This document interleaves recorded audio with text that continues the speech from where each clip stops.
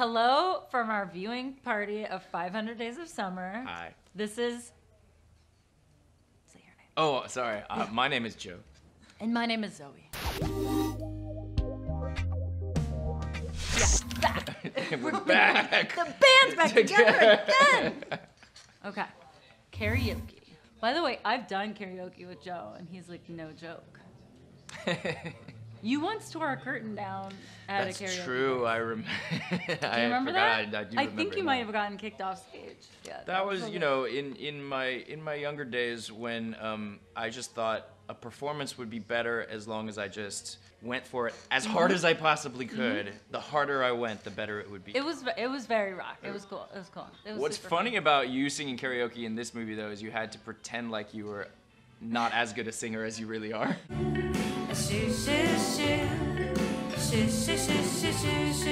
Sugar Town. We had to pick this song because there was like not much vocal range. Because Summer Finn shouldn't be like, you know, like a phenomenal singer. A professional. But you hitting that note, Summer Finn would not really hit that low note. You're so good that I remember you telling me about this, that like the low notes are often underappreciated, especially with That's true. with female vocalists. Live low notes are harder to hit because if you're nervous or anything, it's harder to relax to hit those. It's like easier to like push up. Relaxing's obviously not what I'm good at because I tear curtains down when I'm karaokeing to the Black Crow. This, by the way, I think this is key. She's representing her point of view here. Come on, I don't believe that. You don't believe that a woman could enjoy being free and independent? Are you a lesbian? No, I'm not a lesbian. I just don't feel comfortable being anyone's girlfriend.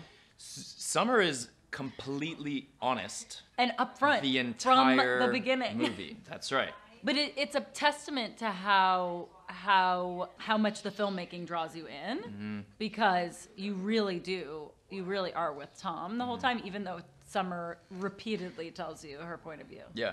I'm just so surprised when women will be like, I hated your character in that movie. And I'm like, really? She said like everything from the beginning. But I think it's also a testament to how like adorable you are. And yeah.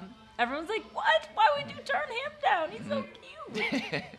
Right, but you also aren't seeing the kind of the downsides of this character because it's all told from his perspectives. You're not seeing him like not listening to her, which is much less cute. In the Me Too era, Yeah. this says you have a different perspective on this movie, I think.